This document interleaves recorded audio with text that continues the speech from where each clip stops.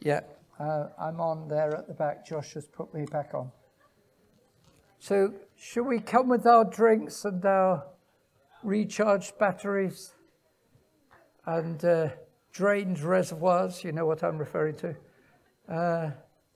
So, all ready for the next session. We're going to talk about migration, the marvels of migration, amazing journeys in the natural world. I've been a great lover of flight for a long time. Just to show you that I know the Red Arrows are the best aerobatics team, but actually there is another country which has an aerobatic team. It's called the Blue Angels, which is not bad. They're almost as good. And I thought I'd just show you my delight in aviation. In 2015, I went to an area of San Diego and I went to the Miramar air display. Boy, was it spectacular. And just watch this. This is flight, which is hugely spectacular.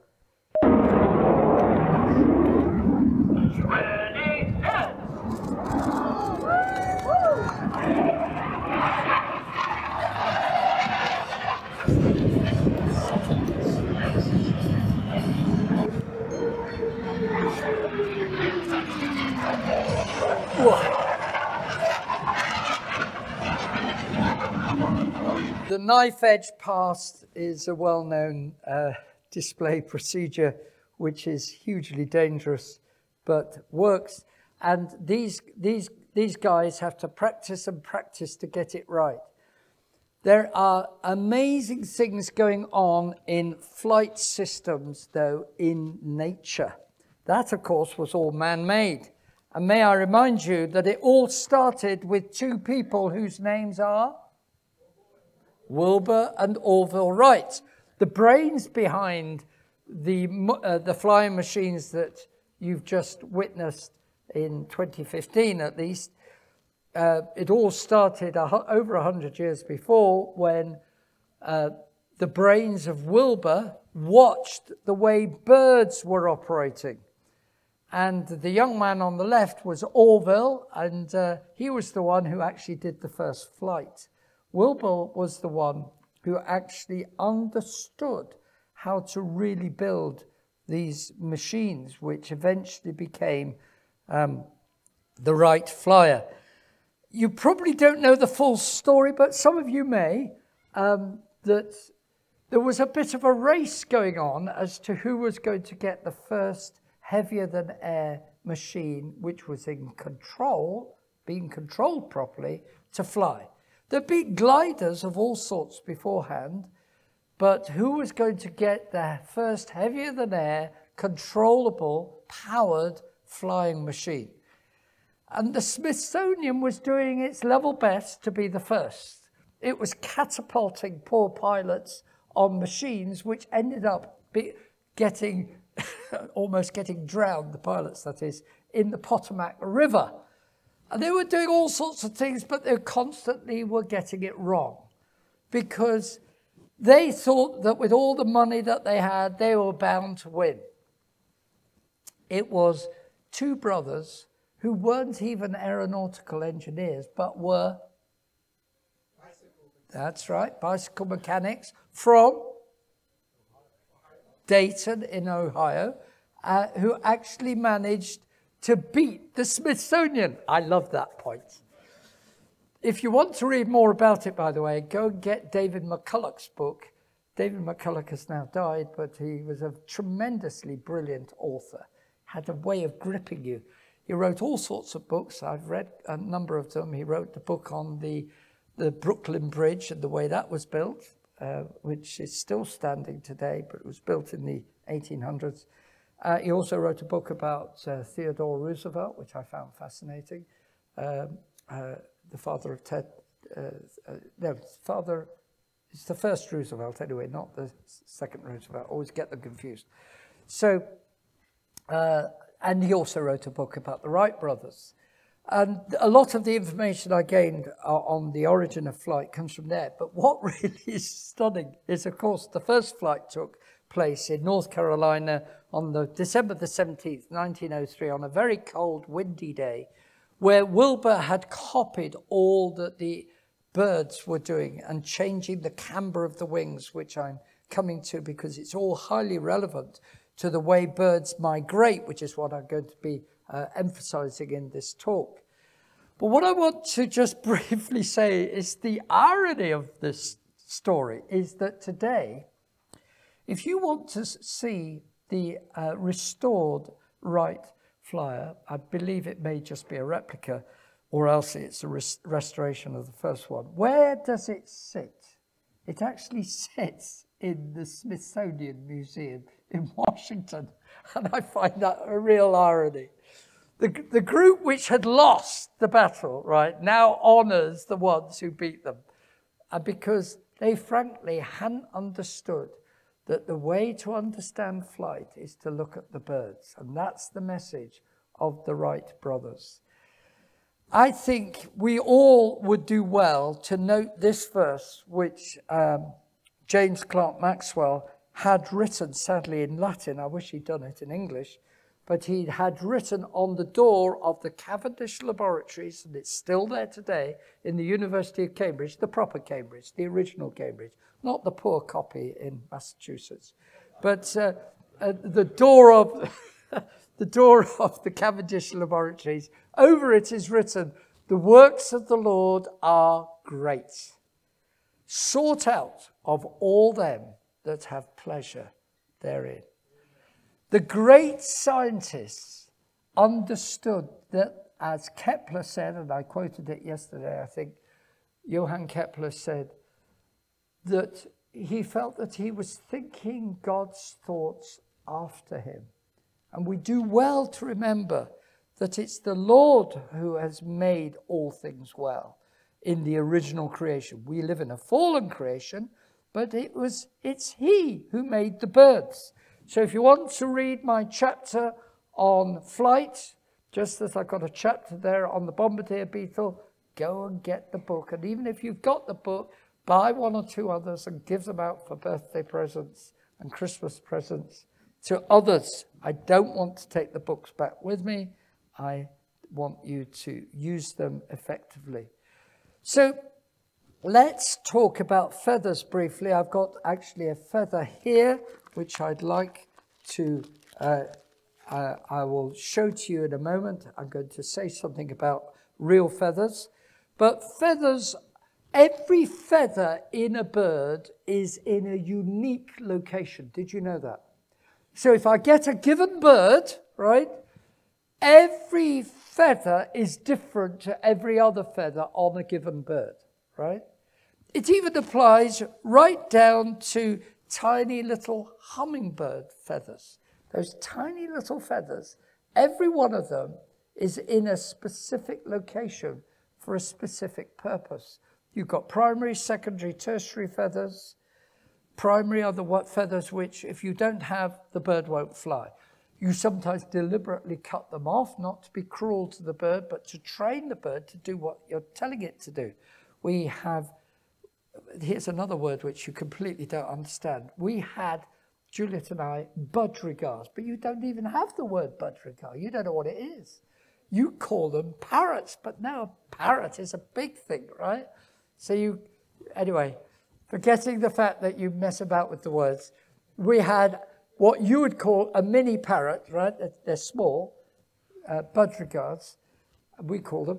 And my wife was very good with budgerigars, and she would just cut the primary feathers, and they wouldn't be able to fly, so you basically get them to come to you to get their food, and so gradually they begin to obey your instructions. You have then, when the feathers begin to grow again, they will come to you and be able to talk to them, and then they repeat things, they repeat those noises, they can begin to talk. They're not understanding, of course, what they're saying, but they can talk. And so my son would come in and whistle, and the bird would whistle back, and we could talk to the bird, and the bird would repeat what you said, hello, and words like that, you know. So But that's done in training. You cut off the primary feathers, then you've got the secondary, then you've got the tertiary. Then as you come forward, you have the covering feathers or covert feathers, the primary coverts, the greater coverts, the lesser coverts, and so on. So once you've understood that every feather is unique, and including the tail feathers, technical term is the rectrices, then when you actually look sideways onto the wing, right? The wing, of course, is not made of metal. It's not made of canvas, as Wilbur made his wings, covering over a structure. The wings are made of muscle and feathers. And so the sideways on look at the wing is very important, because the wing has to be able to support the bird, and the wing is basically an aerodynamic structure. This is a white-tailed eagle from the Isle of Mull, and this actually shows the huge curvature of the wing at the front of the bird. And this is another bird, the red kite, taken by a friend of mine called Colin Mitchell. Here it is in a steep dive for its meal that really shows the tremendous prowess of flight in nature. Did birds emerge from reptiles? Did something like this lizard gradually emerge feathers, as some books seriously teach?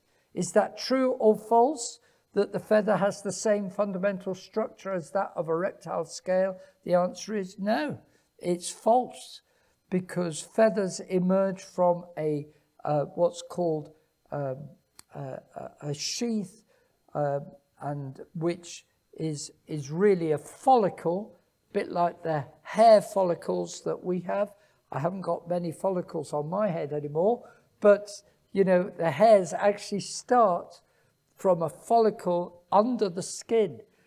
But for a bird, it's actually a feather which is growing in that follicle, and it's connected to flesh on the inside. And then this feather grows inside the sheath or the follicle, and then is placed carefully in the right place on the bird. So when you realize what birds are doing, they amazingly have these feathers growing in what looks like the covering of a big pen, right? Imagine it like that. And then the feather comes out, and it's placed in the right place on the bird. Then the follicle, which is incredibly thin on the bird, then falls apart, and it's just tiny little bits of dust which is left on the bird. And then the feather is in the right location and doesn't interrupt other feathers. So feathers, you can see here on a pigeon, you can see the little reflection to the top right of the picture.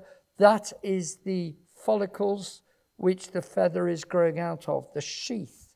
And that sheath is very, very thin and just crumbles away when the feather is in the right place. Feathers are a marvel of lightweight engineering, which you only see under the microscope. This is what you actually see. You see tiny little barbules coming out from the barbs, which are different on one side than on the other, such that you get hooks which are on the left of the barbs. Well, I'm sorry, it's actually on the right of the barbs as we're looking at this picture. But as they're growing, they're on the left of the barb. They have hooks on. And then those barbules, which are growing on the right of the barbs as they're growing, have ridges, so that left-handed barbules grip the ridges of the right-handed barbules from an adjacent barb. So if I get somebody come out, perhaps one of the young children would like to come and show me, or join me rather. Well, any child, yes, would you like to come and join me? Yeah, the girl at the front. You can both come, I don't mind. You come as well as, yes, the girl there. Yes, young man. What's your name? Vincent. Vincent. Vincent, if you'd like, first of all, can you just come back a bit, young lady? What's your name? Jerry. Sorry? Charity, nice to, lovely name.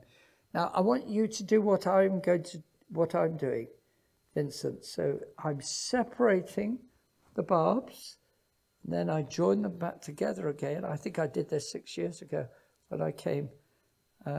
So some of you may remember me doing this. But I can actually join them back again, and that's the structure that I'm talking about, which you can only see under the microscope. So you do the same thing, just separate them. Right, now put your finger and thumb so you can see it's not just me doing magic, you can do it as well, right? So the feather is joined back again. Well, almost there, you haven't quite got it going. There we are, it's gone over. So this is a buzzard feather, and we both broken the barbs, and Vincent has managed to get them back again. So it's not me doing magic, is it? You sit down and I'll now do it with Charity. You have a go. So it's not a male thing.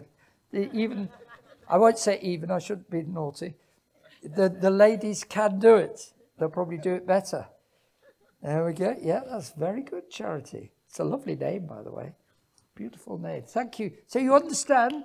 Give them a clap. Yeah. So a feather is a marvel of lightweight engineering, right? And once you realize that there is intricate engineering right down really to the microscopic scale, it makes you wonder at what God has done. The works of the Lord are great, sought out of all them that have pleasure therein. And this is going to be highly relevant to now considering how birds fly great distances, which they do. Some of them fly enormous distances. Let me just take you to another verse, which I haven't put on the screen. But if I could just take you to Proverbs chapter 25, you might turn to it and note it in your Bible. Proverbs chapter 25, verse 2 says this: "It is the glory of God to conceal a thing." Right? Remember this. It's the glory of God to hide something or to conceal a thing. Then it says, "But the honor of kings is to search out a matter." Why do I say this? Because it's only in recent years that people have understood how birds fly enormous distances. Sometimes it's not so enormous, but it's remarkable because birds, like tiny little hummingbirds, still fly an enormous distance for them. It may only be a few hundred miles, but for a tiny bird, it's a big thing that they are doing. United Airlines, I hope, has a better flight planning system than what they had a couple of days ago, where they couldn't get one flight attendant to come to our aeroplane, so it left it enormously late and disturbed lots of people's plans, including my own. But I'll forgive them. They do usually get me there safe and sound eventually, right? But modern airlines have to have flight planning, and FAA rules are there for a reason. A modern cockpit uses most sophisticated equipment to keep track of position. For flight planning, if you're involved in aviation, anybody a pilot here? Anybody a pilot? No. Okay, I had the privilege actually in Denver of staying with a pilot and his wife, and he's thinking of going into missionary flying. He's not sure yet, but I went up in his light plane. He took me up to Scottsbluff. We were thinking of going to the Grand Canyon, but it was clouded over. But he's a very careful person. He has to tell, well, actually, sometimes you don't have to tell the controllers necessarily, but he usually does tell them what his plans are, where he's going, just in case something goes wrong. Well, obviously, with commercial aviation, you've got to file a flight plan. So you need a map, you need a compass of some kind to tell you where you're going, or tell you your direction rather. you need to have some idea how far you're going, because that's going to affect the amount of fuel you need. That applies even to when you go on a land journey, but it certainly applies when you're dealing with aviation. Birds fly with actually an amazing consistency with those four principles: map, compass, how far you're going, and how much fuel you need. Just bear those points in mind as we consider some remarkable journeys that take place. We could talk about the European swallow. I don't know whether you have an American version of this bird, but the swallow has a beautiful tail and beautiful colouring. They don't fly at enormous speeds, but they migrate at about 200 miles a day. Neither do they go a huge distance because of their speed each day. They fly, though, eventually, after a good number of weeks, they fly across the Sahara Desert, which is a very harsh environment. They manage to cross it, most of them do, but some of them die from starvation, exhaustion, and in storms. Some of them even fly right down to the tip of South Africa, which is a massive distance of something of the order of 8,000 or 9,000 miles, coming back to England and northern parts of Europe.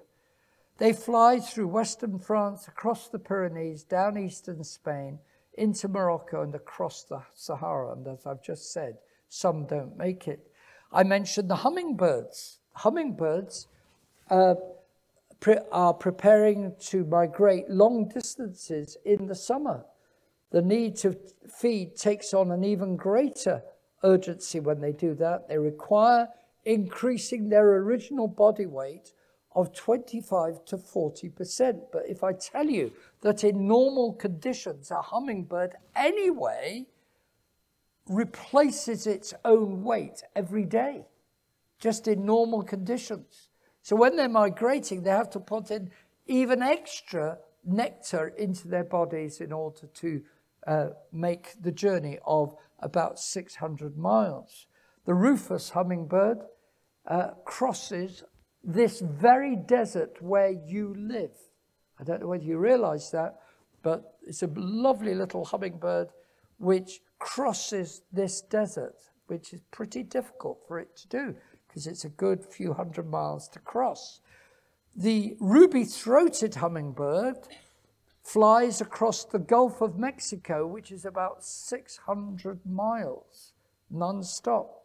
It weighs in at the fraction of an ounce. They are the smallest, one of the smallest birds, and they have the highest oxygen consumption, and they burn fuel so quickly that the travel of 600 miles across the Gulf of Mexico is a real challenge to them. So that's why I think you do need to be aware that you have to take account of the type of bird which is migrating. Before you give them, we would say the biscuit, but you misuse that word biscuit and you call it a cookie, right? But before we give the cookie to the bird that flies the longest distance non-stop, I think we should give credence to the little hummingbirds which fly, for them, great distances in order to migrate to their feeding grounds and to their breeding grounds. But let me now go to the ones which do fly much greater distances. You call this bird the red knot. We call it the sandpiper. But anyway, they fly 9,000 odd miles during their yearly migration between the Arctic and their wintering grounds, which are either in Central America or some of them go as far as the southern tip of South America. They are very attractive birds. Here's a picture of one on the flats of the beach areas. So they will go right up to the northern Canada for their breeding grounds, and then when the weather begins to deteriorate, they'll come down to Delaware Bay and then go all the way down to Tierra del Fuego, which is way down in the south. But notice this, that their journeys may be of the order of 4,000 or 5,000 miles. But before they do their long journeys, they gobble up hard-shelled prey, completely whole, hard-shell as well. And they digest it with a heavy-duty stomach or gizzard, and that relative to their body size is the largest of any shorebird. But then, notice this, that over the course of 1 week, a red knot or a sandpiper halves the size of its stomach. Now, without embarrassing you, are you able to do that? Can you halve the size of your stomach at will? Birds can. They can change the size of their other organs as well, such that everything goes into being compartments for fuel for their long journeys. This is staggering stuff. Some of you will have heard of the Pacific golden plover.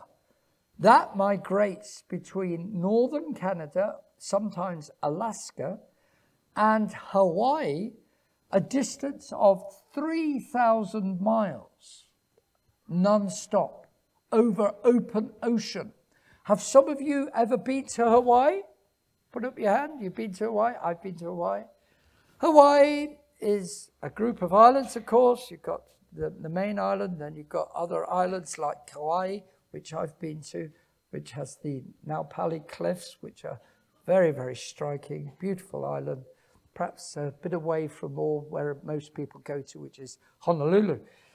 Anyway, those islands, if you get your direction wrong, you could completely miss them if you don't get your direction right.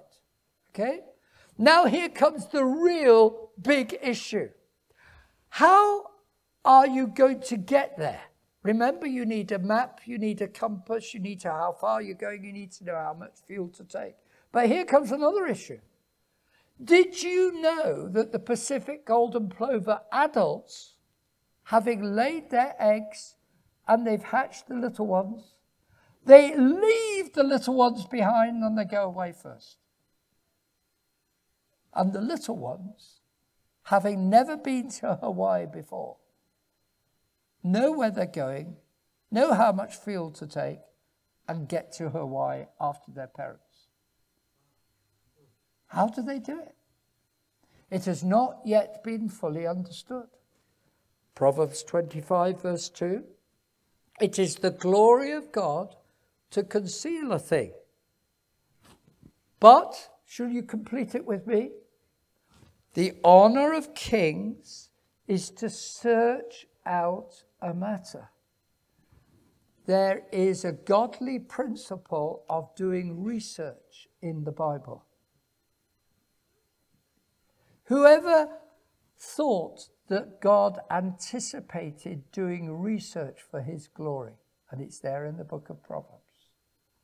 The best way to do research, as Kepler illustrated when he made that famous statement, is to realize that you are thinking God's thoughts after him.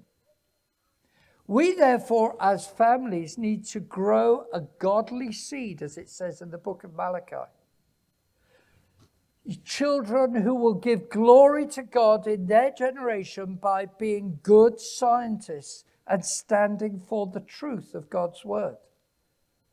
We need missionaries in the academic world to stand for Christ and to do things for his glory. Yes, I know we need missionaries to get the gospel out right across the world, and I'm all for that. But it may be that some of you are called to go into academia and to do it deliberately for the cause of Christ and the gospel. That in all things, Colossians 1:18, even in academia, that in all things he, Christ, might have the preeminence. You get it? So I'm not here just trying to tickle your brains with interesting facts. I'm interested in promoting Christ in the next generation.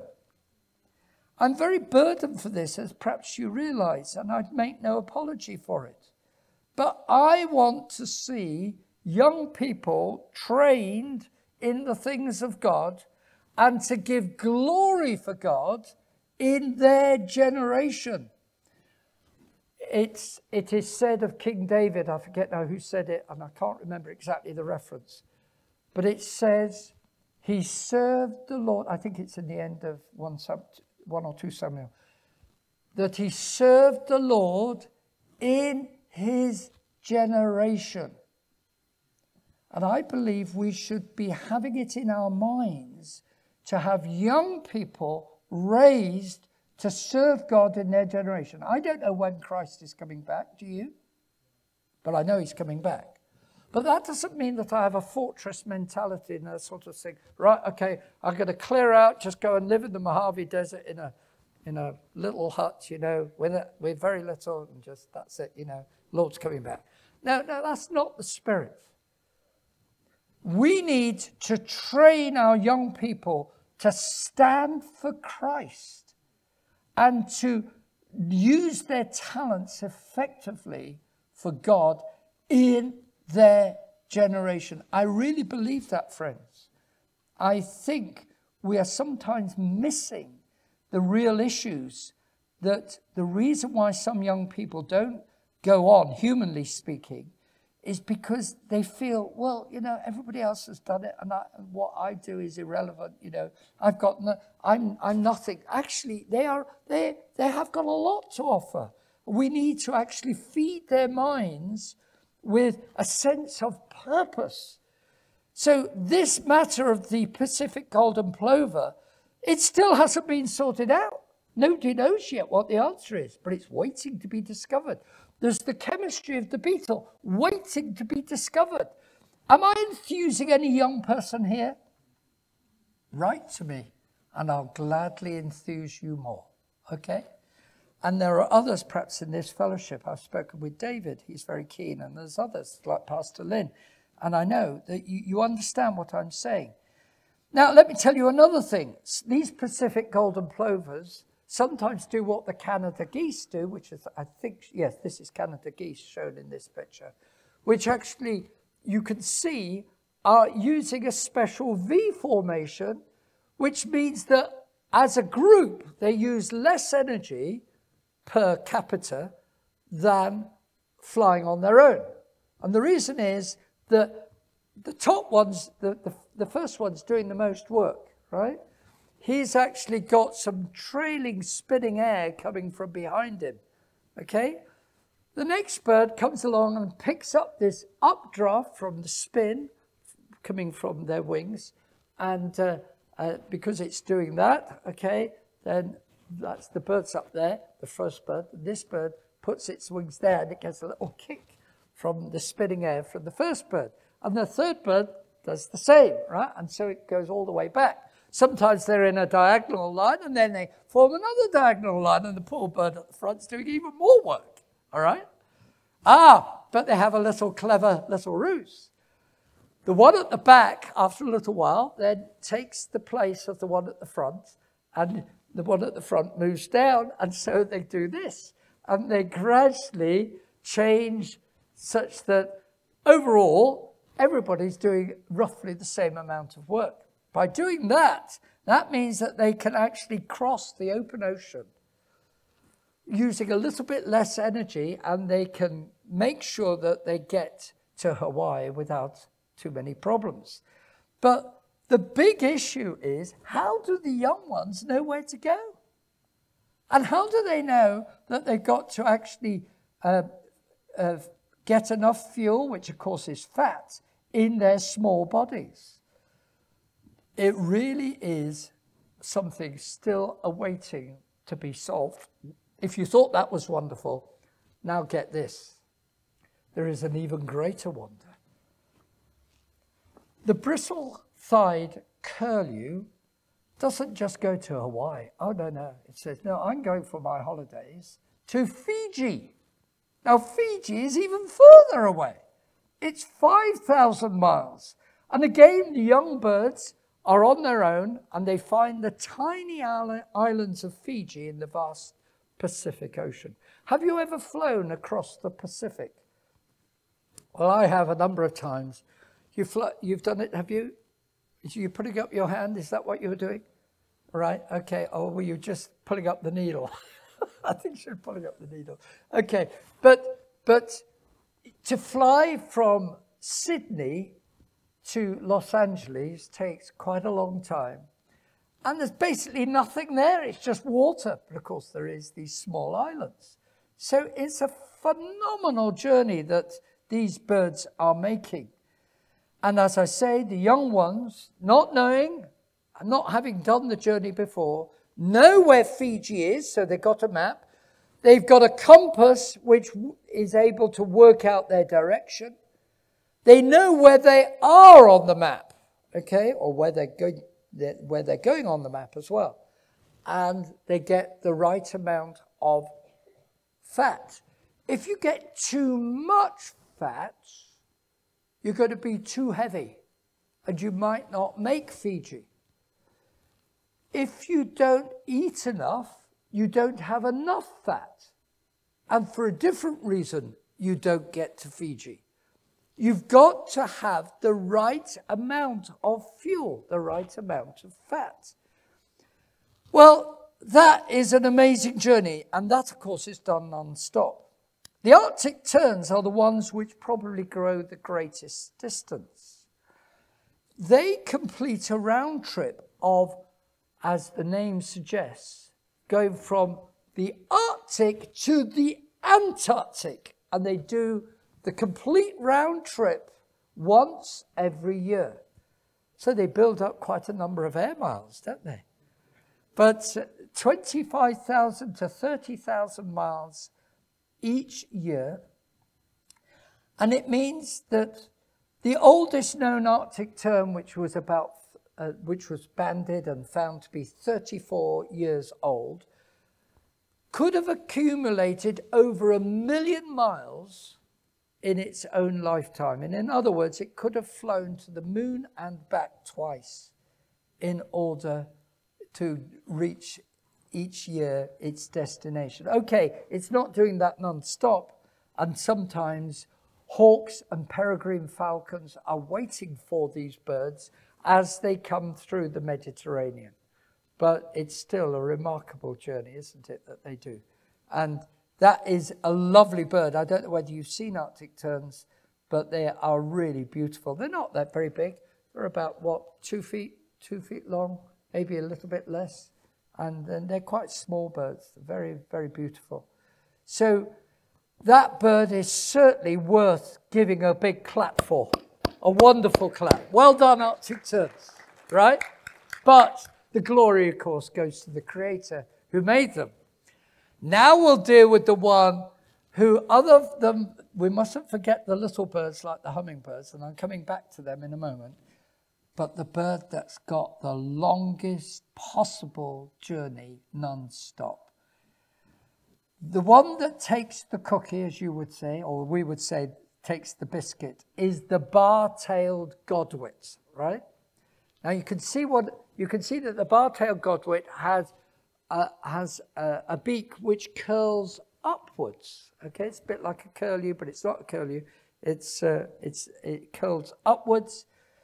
And it makes a journey of the order of 7,700 miles across the Pacific from Alaska right down to New Zealand. That's quite a journey.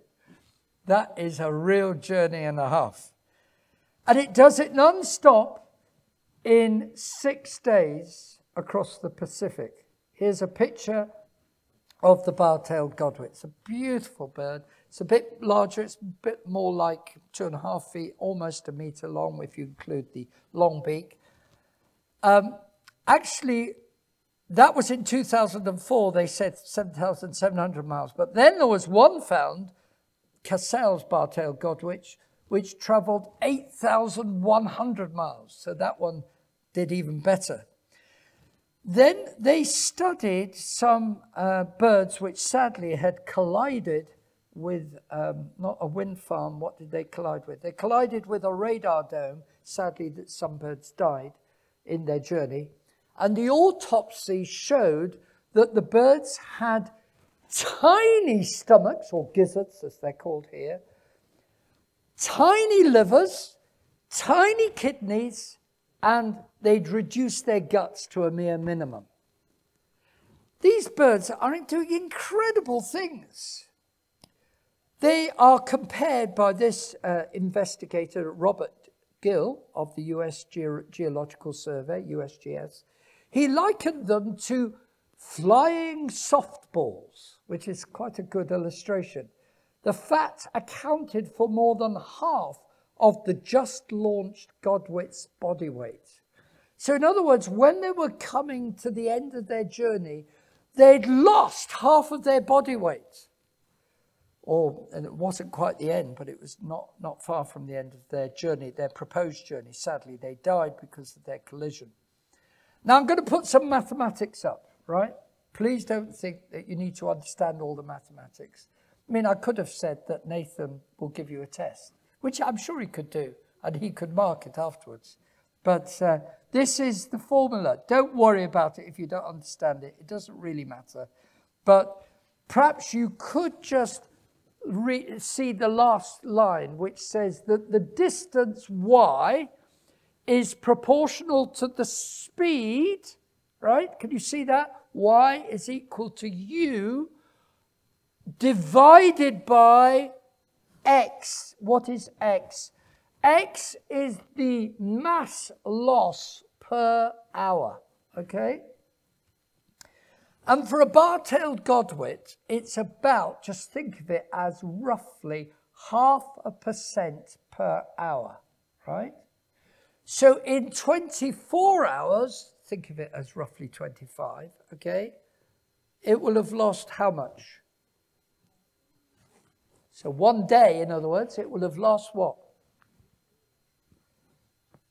Well, if you work it out, it's going to be something like, say, yes, so it's 0.5% per hour, so on 10 hours, it would have lost, oh dear, I'm getting wrapped up by my own logic, but it would, yeah, so it's losing 0.5% per hour, so it's using 1% every 2 hours, right? So it's going to lose something in the region of 10%, just a bit over that, per day. And it's going to be quite an issue, isn't it? It's going to be roughly in that region. So it's going to lose an awful lot. Over 10 days, it's going to be almost completely gone. You know, it's not going to last longer than about 10 days when you work it out. So in order to get across the Pacific, it's got to be a very good flyer, and it's really right at the extremities of its possible range. Now, there is another term here, which is ln with 1 plus f inside it. Don't worry too much about that, but for the engineers here, that is what we call a logarithm, which means that there is a weak dependence, but it's nevertheless is a dependence, that if you eat too much, then you're not actually going to increase your range much, and you're going to actually risk not getting there because you're too heavy. So if I put up a graph here, maybe you'll begin to understand why I'm saying this, that the range actually doesn't increase hugely when you start increasing your obesity and how much you're eating. It can actually work against you in the end. And if I now put up a little plot here, this is where I'm going to bring back in what I said earlier about the hummingbirds. The bar-tailed godwit is there, that third bird down. But if you go down 1, 2, 3, 4 birds down, you'll see the mention of the ruby-throated hummingbird, which loses not 0.5% per hour, but loses a body weight at an incredible 2% per hour. which means that after one day of 25, let's just multiply it by 25, you will actually have lost 50% of your body weight, right? So the ruby-throated hummingbird, because it's losing so much weight per hour, it's doing an amazing feat to travel 600 miles across the Gulf of Mexico. So please give a bit of a cookie to the ruby-throated hummingbird. It does exceedingly well. But just to show you this one, which is the bar-tailed godwit, just watch this film with me of the way these people are astounded. They're not believers, they're just naturalists looking at the bar-tailed godwit. But it really does make the point extremely well. Just watch this video with me. Yes, it's a she.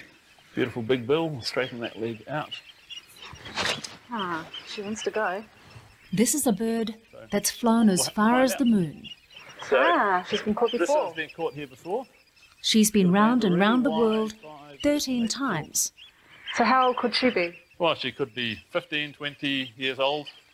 And in one epic flight, she's come here to Miranda, New Zealand, almost 12,000 kilometres non-stop. She spent 8 days without feeding, without drinking, flapping all the time, not going to sleep properly, maybe switching off one side of the brain and keeping the other side active.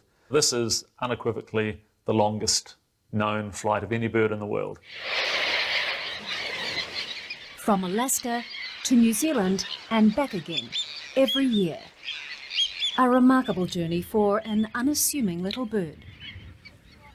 We think of them as ours, but they're really just here on mudflats all around New Zealand to get fat over summer. Very fat. They're clinically obese. 50% of their body weight may be fat. Before flying to the Arctic to breed. They have to somehow combine extreme obesity with extreme athleticism, which is something that humans can't do. That's shrinking your Why do organs. godwits get so fat? Last year, biologist Phil Batley was part of an international team that found the birds fly non-stop further than was ever thought. They implanted satellite transmitting devices into females, then tracked one all the way from the Coromandel Peninsula to northern China. 7.5 days, 10,000 kilometres up to the Yellow Sea. So that's a truly huge flight.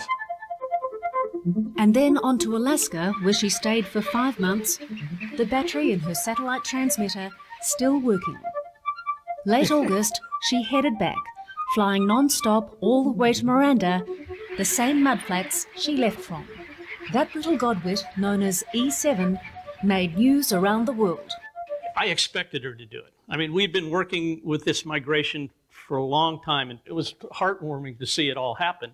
It was like one of these, yes, you did it, you confirmed it, you know. So I think we ought to give, those people were astounded, weren't they? You could see it in their eyes. But shouldn't we be even more astounded and give glory to God? Because in Jeremiah chapter 8, I think it is, it says this of the birds, right? If I can just find it. I'm sorry, I'm not very good at getting quickly the verse. I'm sorry, I should have put this up. But in Jeremiah chapter 8, it says, and I think it's verse 7, it says, and it's a rebuke really, it actually says, the stork in the heaven knows her appointed times. And the turtle, it should really be the turtle dove. That's what it's referring to here. It's not referring to the turtle, although turtles do migrate. And the crane and the swallow observed the time of their coming. But then it says this, but my people know not the judgment of the Lord. In other words, God refers to migration with a rebuke to his people, saying, these birds know more than you do about being aware of the times in which they live. And that's a big message for us as Christians. We need, there's a spiritual lesson here, we need to read the signs of the times and close with our Saviour and walk with him. And as I said in the first talk, to cleave unto him. I said that from Deuteronomy just read it this morning. And I wonder whether you are really cleaving to the Saviour and are looking at what's going on in nature with a sense of, yes, wow, what you have done, Lord.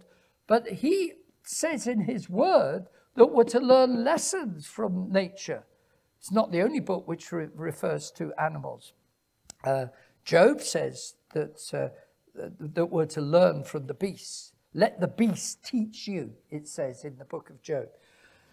Now, look, let me just deal in closing, if I may, Nathan. I've just got a few more minutes. I know you're hungry and you're going to let the trapdoor open in a moment. But let me just sort of close off by saying, how do these birds do it?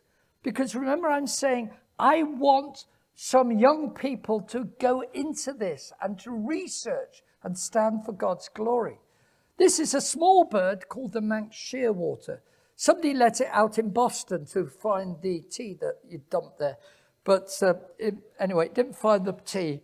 But it flew home to its home because it knew that the best tea was in Wales. And it flew home. It flew home to Wales. Sorry, I couldn't resist it. 3,200 miles in 12 and a half days, averaging 250 miles per day across open ocean. That's pretty good going. And I think we should give them a clap, even if United Airlines let me down. So this Manx shearwater got back. Now, how did it do it? Well, there is a number of issues going on, but this is what's recently been discovered. Only recently, not long ago. In 2021, a Russian gentleman and some other people wrote a paper which was produced in Current Biology number 31, I'll put up the reference in a moment, called Navigation by Extrapolation of Geomagnetic Cues in a Migratory Songbird. And what they discovered was that amazingly, the birds actually sense the magnetic field of the Earth using it's a magnetic, slightly magnetic substance which they have in their beaks. They sense the intensity of the magnetic field. They sense the inclination of the field. And I'll explain it with a diagram in a moment. They also sense the declination of the magnetic field. This is getting complicated, I know. But it is a complicated matter. Navigation is not simple. There's the reference. If you're interested in it, you can actually dig out the paper and read it for yourself. All right? So that came out in 2021. Now, let me explain what's going on. This is the field lines. Sorry, did you want the reference? I'll put it back up again. There you go. Somebody wanted to take it. And if you want to take a picture of that, you're welcome to do so. The field lines of the magnetic field, let me just show you what the magnetic field looks like. It looks like a great big bar magnet, okay? Such that the magnetic North Pole, right, is attracting your compasses, the north part of the magnetic field, which your bar magnet is sensing, which is basically what a compass is doing, actually points northwards. We all know that. Okay, that's fairly simple. But probably what you don't realize is that as the further north that you go to, right, supposing you're going towards Canada, then if you were to allow that compass just to sort of to dip as well as to twirl round, okay, you'd actually notice that it would start inclining downwards, such that if you were over the magnetic north, it will be pointing right downwards, okay? So the birds are able to sense latitude, which is these lines going around the Earth. If they're beyond the equator, it's going up, right? So they know that they're either north or south. So they not only know where magnetic north is, they know where they are in terms of latitude. But there's one measurement missing because they can't pinpoint themselves unless they know where they are. West to east, which is not latitude but longitude. Now, longitude is a big problem.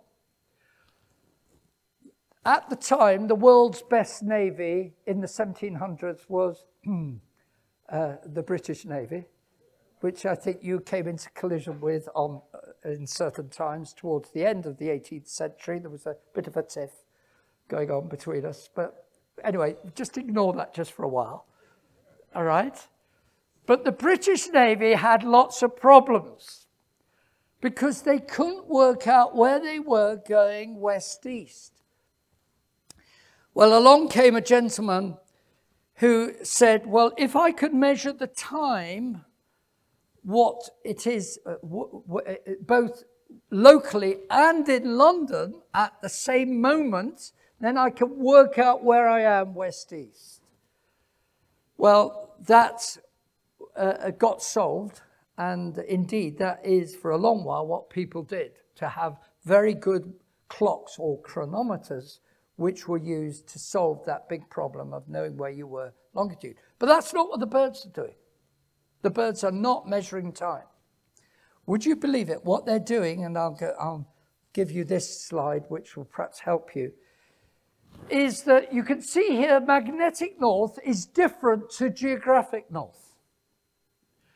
So the magnetic north isn't actually at geographic north. What is geographic north? Well, this is a complicated point, but I think most of us can understand this. The world is actually like a revolving sphere, okay? It's a revolving sphere. And it is actually revolving around an axis, right, which is basically exactly halfway between sunrise and sunset. And that's what the birds know. They know where geographic north is. But magnetic north is a different location, and it's to do with what I've just been saying about the magnetic field. And the magnetic north is not at the same location as geographic north. Would you believe it? The birds know the difference. And the difference changes as you go west-east. Because if magnetic north, which gradually drifts, by the way, but if magnetic north is in Labrador, right, and I'm over in Siberia, then the difference, that angle of difference, I know this is complicated, but I don't apologize for it because it's just amazing. The birds are sensing it. That angle is different there than if I'm in North America and I'm looking at the difference between magnetic north and geographic north. And the birds know it. And it's just incredible. They actually have shown by experiments with little songbirds where they're just playing around with the magnetic field that the birds know the difference and are able to sense it. And this just absolutely blows my mind that birds can do it. I could say more, but I'm going to get thrown off the podium in a moment.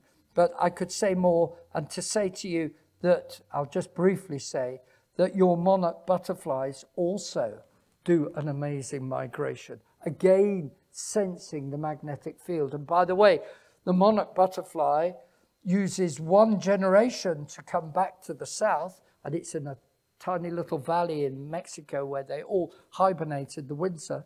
And then they take about 4 generations to go either eastwards or westwards, coming up through California here. But I do like to say that you thought that the monarch butterfly was the best one for the greatest distance. I'm afraid you're wrong.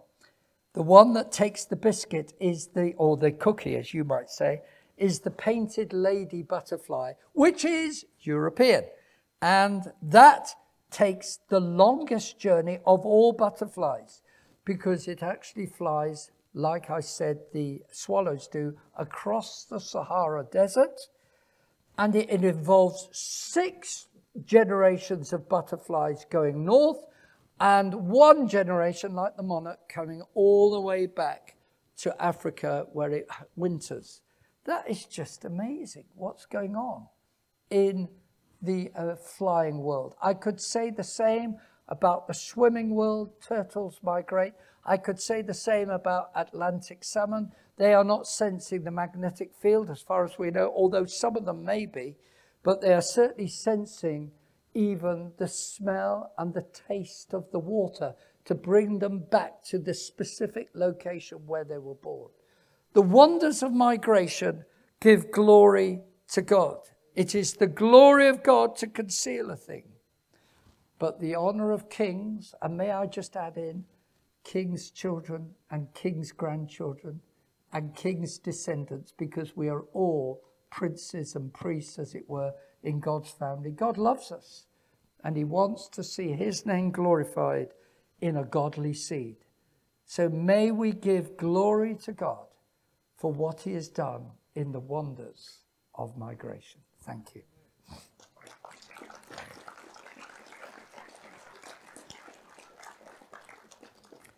Well, finally it's time for din-dins, so there you go.